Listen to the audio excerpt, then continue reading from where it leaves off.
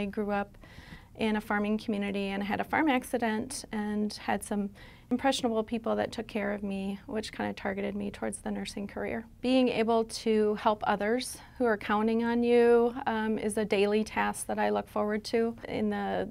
realm of the entire population that we cover, most of them are infants who are diagnosed early in life, usually within the first few months of life. Our team approach is very advantageous for the patients that we have here, and if we are able to have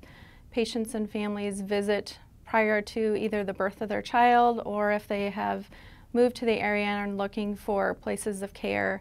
I think it's very evident once they come here that we do have a well-rounded team of not only a cardiology team that is well-staffed, but an intensive care team that is well-programmed to take care of multiple types of patients. And then our surgical team has outstanding care. And so putting all those things together, I think, helps a family make a decision that this is a place where they really need to come to get their cardiac care for their children. The fact that I can have one patient coming in the door, one patient getting ready to go out the door,